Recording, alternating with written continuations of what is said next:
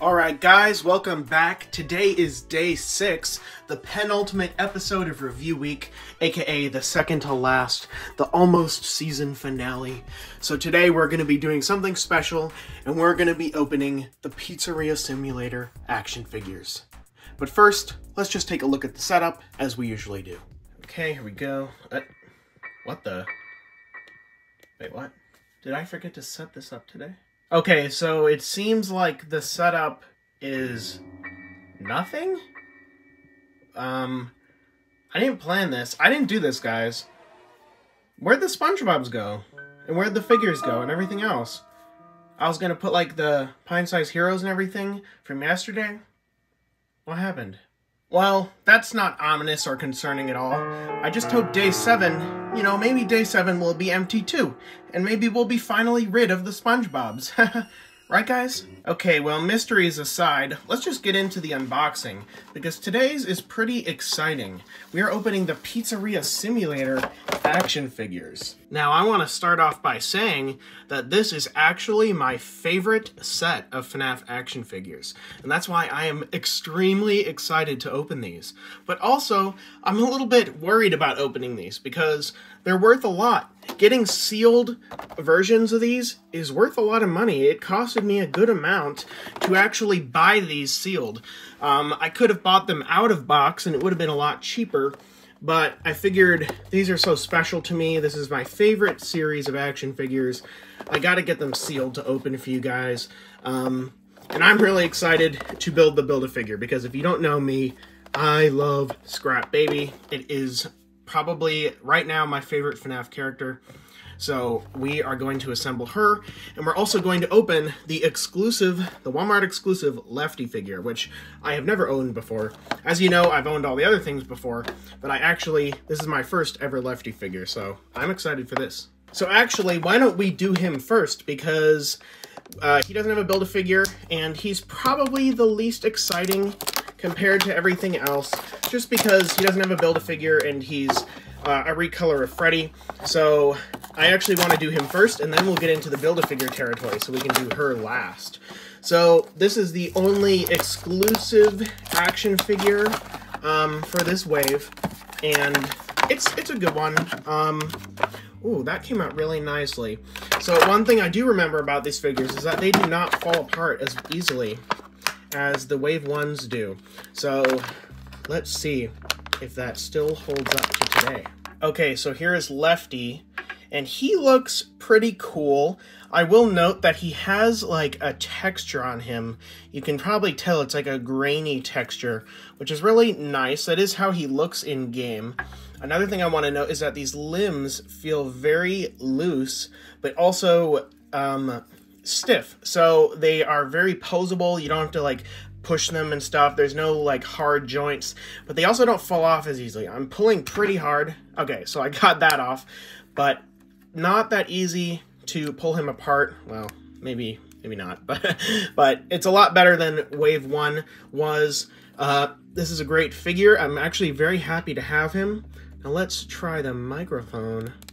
Oh, and what do you know? He holds the microphone properly. Throwback to episode 1 where we couldn't get Freddy and Golden Freddy to hold the microphone properly. They have fixed it by this wave, and it looks great. It looks fantastic, in fact. Oh, and also, you can turn his waist. What a great feature that I wish all the figures had. This is awesome. I didn't know he could do that. So, already off to a great start. I love this. This is a great figure. I do recommend getting it. Unfortunately, I don't think it's in stores anymore. But if you see it online, I say buy it, as long as it's cheap. I paid a little bit of an absurd price for him, but don't be like me. So now let's get Freddy out of the way, because he is basically the exact same as Lefty, except he's brown instead of black. As we all know, Freddy usually always has a recolor within his game. This time it's Lefty. Usually it's Golden Freddy or Phantom Freddy or I mean Shadow Freddy or something like that. Okay, well, this box has been destroyed, unfortunately. I'm actually very sad about that. These are the best boxes, if you don't know. I think these are the best box designs for any FNaF figures, so not a fan of the fact that I am completely destroying them, but we'll live. So Freddy comes with the baby head, which is very interesting that they separated the body and the head for the Build-A-Figure. Something they don't usually do. And so they actually put the legs into one box, which is really weird to me. I don't know why they put two limbs in one and then separated out the body and the head. Maybe because the body and head are a lot bigger than the legs, but I don't know. Okay, so here is Rockstar Freddy. First thing I'm noticing, my Freddy has some sort of stain, kind of paint smudge on his muzzle, which is a little bit unfortunate. Next thing I'm noticing, the head has a lot of posability. Did Lefty have that? Oh, he did. So that's really interesting because the FNaF 1 figures, as well as the Dreadbear figures, could barely move their heads around. They could only turn them. They could not move them side to side, up and down. So once again, just more proof that this is the best action figure wave. Freddy can also hold his microphone properly, which looks great.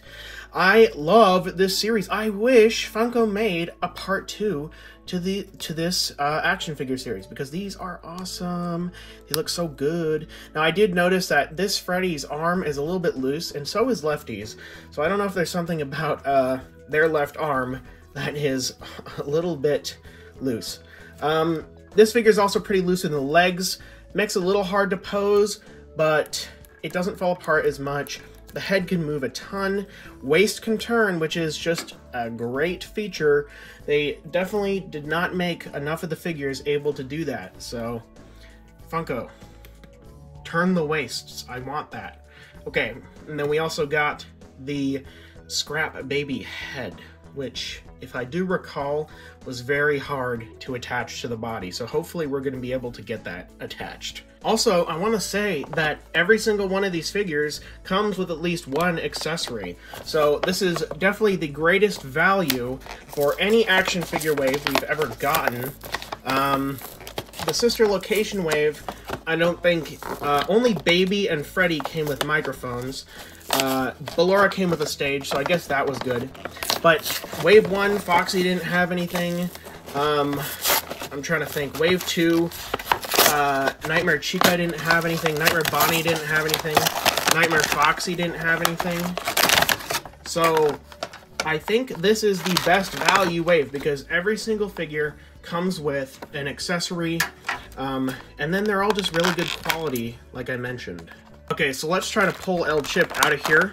I also want to point out that his box was a lot thicker than the other boxes because his hat is so wide. Okay, so we pulled him out and we lost an arm. Fun fact, every single one of these figures so far have lost this arm when I pulled them out. So here is El Chip. Now, I don't really care for this character too much. It's probably my least favorite one in the wave. I much rather would have preferred Rockstar Bonnie, Rockstar Chica, Happy Frog, Ned Bear, any one of those. I don't really know why they made him, but he's cool, I guess. His hat looks really good. Everything about these figures is super detailed. The characters themselves aren't really that complicated of designs, and so I think that Funko nailed it for once. I said in my FNaF 1 video that I think that Funko has trouble making the characters' faces look like they do in the games. They always make the bodies look just fine, but the faces are always off. This time, I think they're spot on. I think Rockstar Freddy and Lefty look identical to the games. Now, Scrap Baby's face is a little bit on the less accurate side, mainly because she's super detailed, and they would have to do a lot of detail in this tiny little piece of plastic, so understandable. Also, super easy to pose with their props. I keep saying this, but FNaF 1 figures had such issues holding their things. These, not so much. I mean, look at how easy that was. Probably my least favorite one. When I rank them at the end, he's probably going to be at the bottom, but he looks great. I don't have any flaws with him. I think he looks good. He poses well. The tail actually helps him stand up because it touches the ground. Great figure, honestly. Great figure. If you like El Chip, I don't know why you wouldn't want to buy this. But if you don't like him, I could see why you would skip it, because if I didn't need him for the Scrap Baby arm, I probably wouldn't have gotten him. Speaking of that, we have the Scrap Baby arm and claw, which looks absolutely awesome. I love Scrap Baby. I am so excited to put her together once again. Next up, we've got our boy Rockstar Foxy. Now, mine looks like he is kind of coming out of the box. I don't know why that is. I don't know if he's resealed or if he just, that's how he got put in there in the factory. It's a little weird. It also looks like his leg is dangling a little bit. I don't know if you can tell. But he comes with the accordion and the other arm for Scrap Baby. So, great value. Like I said, great value.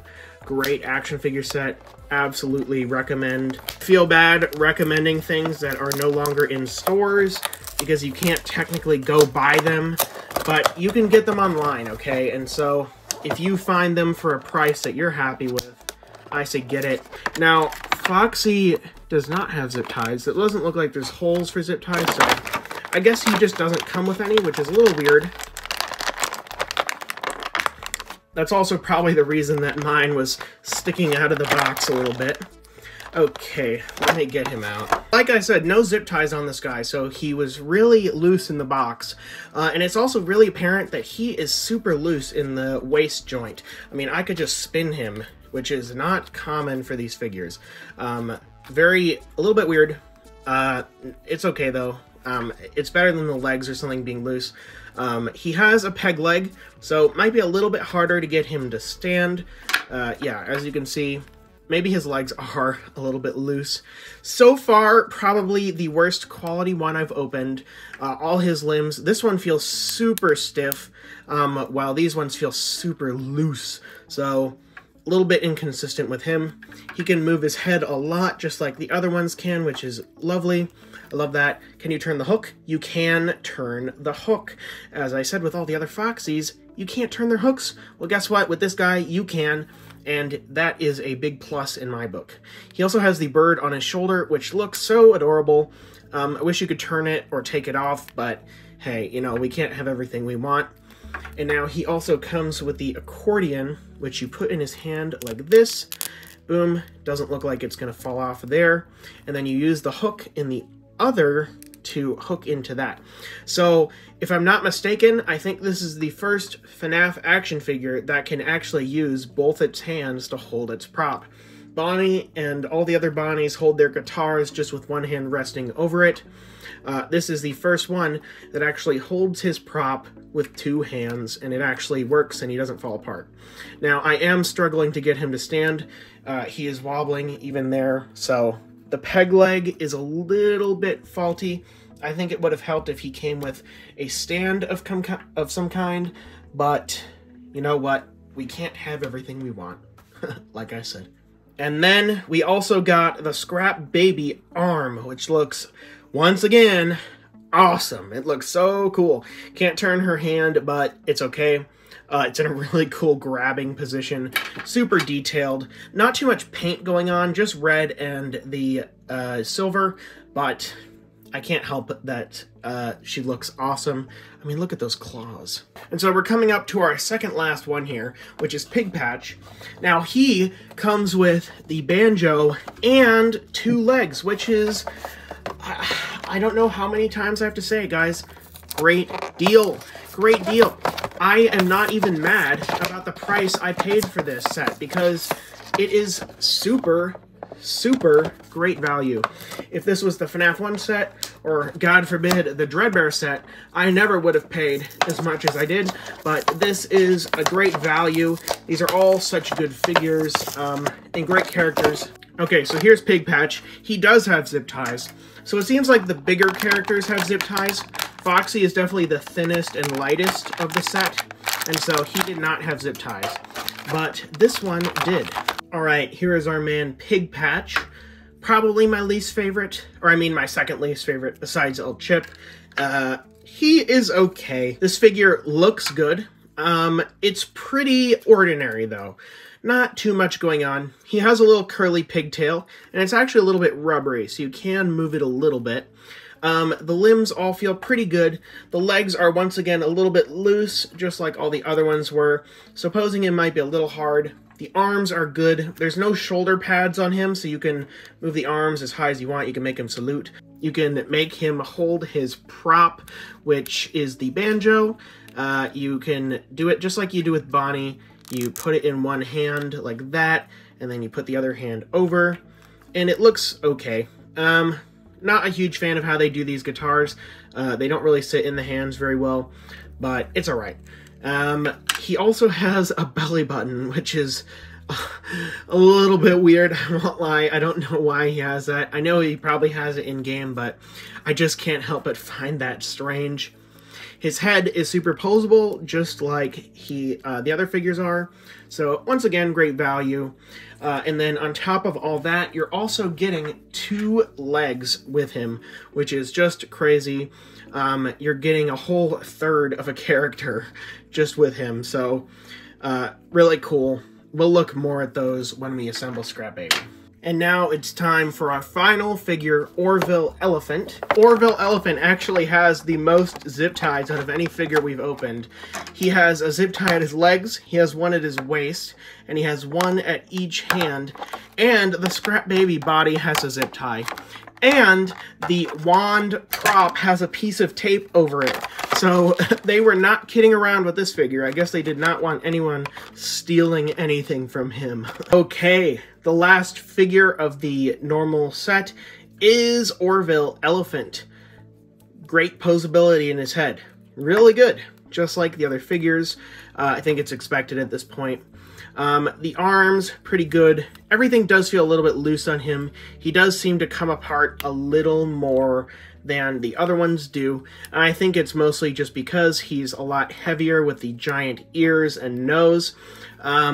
His feet are also a lot shorter than the other characters' feet because he has the elephant, I guess, hooves or just feet. And so they don't have like big toes that stick out. So I could see him toppling over a little bit. But luckily, his prop is a tiny little wand. So let's see, does that fit in his hand well? It actually does not. It looks like, yep, it goes right through, which is unfortunate. You could probably put it at an angle like that, but yep, it still falls. Not a fan of that. I like it when they can hold the props they're meant to hold. Waist turns 360 degrees as usual. Everything is pretty clean. See, guys, like I said, these figures are not the most detailed, and that's just because, well, that's how they are in-game. So, I'm not expecting the most detailed, amazing figures from these, but they look exactly like they do in the game, and they are all really good quality and really posable. But it would have been even greater value if he could hold his freaking prop. I guess you could hold it like that while his arm is down, but where's the fun in that? You want him to hold it up and wave it around and cast spells. Alright, you know what time it is. This is why we're all here. This is why I'm here. This is the whole reason I ever started rebuying the FNaF action figures, was because I love Scrap Baby. She is the best FNaF design, at least in FNaF 6. It's a pretty bold statement to say ever, but she is just awesome, okay?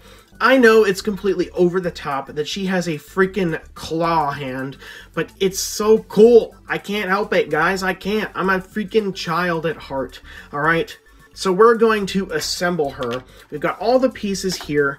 Let's show them all off, because, man, I'm excited. I don't want to let this moment go away too fast. So we've got the head, we got the body, we got the 2 arms, and we got the 2 legs.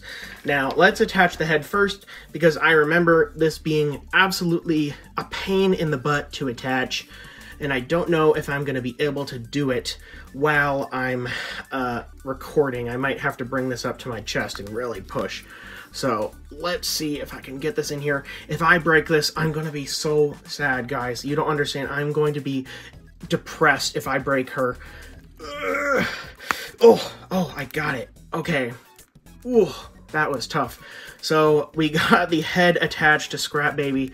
That was really, really tough, but we got it. It's there. Now let's keep going. So let's attach the arms now. First, let's do the claw arm, the freaking coolest thing ever. Ooh, okay, that attached just fine. Nothing broke. Guys, sometimes these ball joints break when you snap them into place, and so a little bit of my soul leaves every time I hear the cracking noise. Okay, 2 limbs successful so far. Looks great. Let's get the legs. Now, I don't actually know which legs belong with her.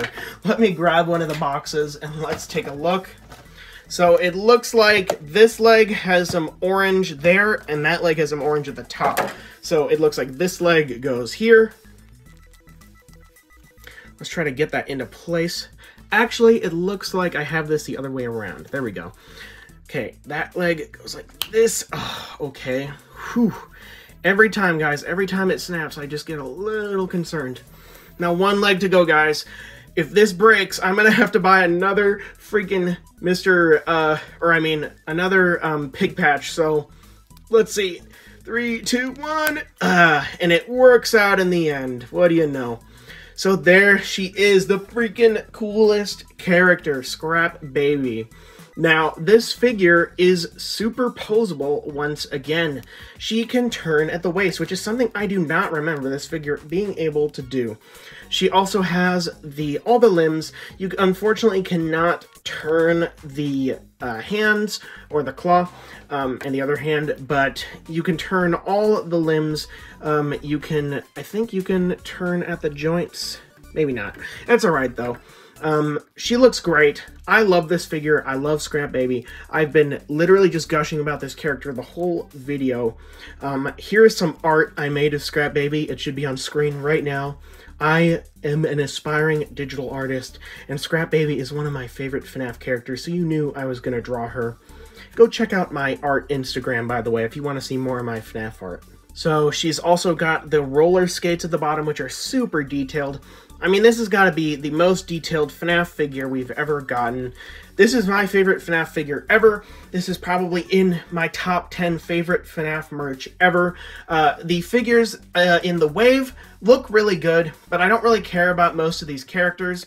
But this Build-A-Figure alone makes this whole wave worth it. If I could just buy her just for $60, which is the retail price for all of these together, I would just buy her, even if it meant I didn't get the other ones, because she is so awesome.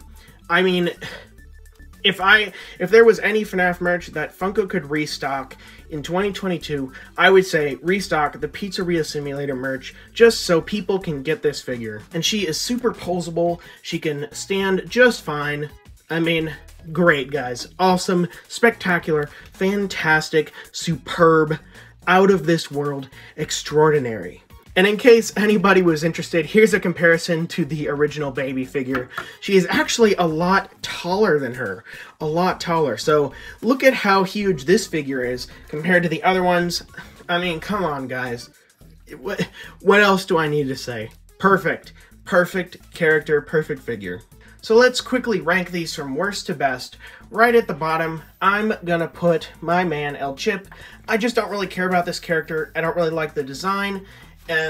Not too much to say. The figure looks good, the figure is good, but just probably one of my least favorite FNaF characters. Then next is Pig Patch. The same kind of goes for him. I just like him a little bit more, I guess. Then next we are going to put, unfortunately it's going to be Foxy. The Foxy figure is really good, but mine specifically is just really loose, and it's really hard to pose him with the peg leg, so that's why he's next. But out of all these, he's probably the most detailed. Next is Rockstar Freddy. I probably would have put him above Lefty, but he has a little smudge on his face, which is a little bit unfortunate. If mine didn't have that, he would look a lot better. Next, I'm going to put Orville. Orville probably would have been at the top besides Scrap Baby, but he has trouble holding his prop, which I'm not a fan of. I like it when they can hold the props they're meant to hold. Next up is the one exclusive Lefty, and he looks awesome. This figure is super posable. The joints are not that loose. He can do his iconic poses from the game. Just love this figure. Great exclusive. If you guys have any way of getting a hold of him, I say get him. And then at the very top, of course, is the Build-A-Figure Scrap Baby. I would have 100 of these if I could get a hold of them. I love it. It looks amazing. I'm so happy to own it once again. One of my favorite pieces of FNaF merch ever made. So yeah, guys, this was my review of the Pizzeria Simulator action figures. I hope it was worth it because I had to unbox these and destroy a lot of the value of boxed figures by opening them. So hopefully you guys enjoyed. Let me know how you guys have been enjoying review week. Today I'm recording this. It's actually Tuesday, which is the second day of review week, and it is the Sanchi plushies, and everyone who has been watching the videos has been loving them and leaving all types of kind comments and supportive messages, and I do appreciate it because it's not, I'll be honest, I was really hesitating on doing this at all. I was very self-conscious about coming back, and so I'm happy it's working out. I really like, it's not easy for me sometimes to get back into it, but right now I feel super comfortable by day 6. Everyone's loving it, I'm having fun filming, and it's very nostalgic going back to all these old things, so I hope you guys enjoy. I'm really happy I have stuck through with review week, and I cannot wait to do more daily upload weeks in the future. But of course, this is not the last day. Tomorrow is day 7, the finale of review week, and it is going to be pretty special. I hope you guys enjoy it. Stay tuned for tomorrow. It'll be uploaded the exact same time that all the other episodes have been uploaded. And maybe at the end of episode 7, there might be a little bit of a teaser for stuff moving forward, as well as a teaser for the next daily upload week. And one more thing that's worth noting is that we've still got a few action figures here that we never unboxed, but the wall is pretty empty now. So we made some good progress. But I'm going to save the rest of these figures for the future, just in case we ever do a review week 2, or any other things. If I ever need ideas for a one-off video, I'll just open some of these, and we'll see how it goes. Okay guys, thanks for watching!